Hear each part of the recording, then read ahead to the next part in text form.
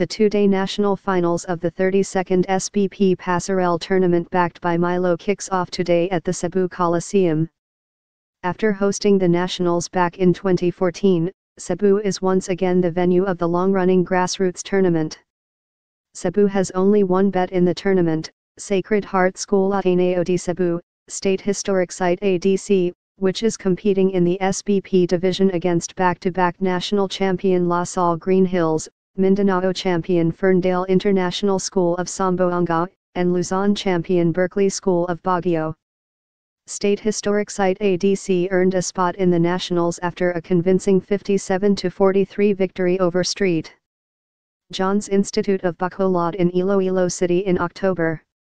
NCR champion San Beda College, Mindanao region winner Holy Child School of Davao, Luzon titleholder International School for Better Beginnings of Lucena and Visayas titleist Huashan College of Iloilo are fighting for the Passerelle Division national crown.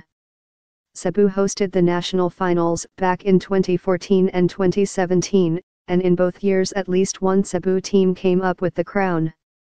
State Historic Site ADC won the Passerelle title in 2010, while University of the Visayas, UV, took home the Passerelle crown in 2014. EKA